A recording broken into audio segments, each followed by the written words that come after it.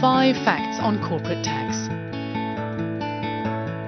The current corporate tax rules in EU countries date from the 1930s. It's high time to make them fit for today's global digital economy. Here's why. A cross-border company in the EU pays on average 30% less tax than a similar company active in only one country.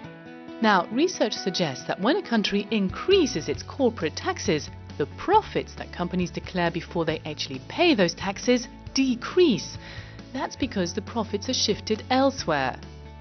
About 70% of all profit shifting is done through transfer pricing between the different parts of a company and the intellectual property being located in low-tax countries or in tax havens.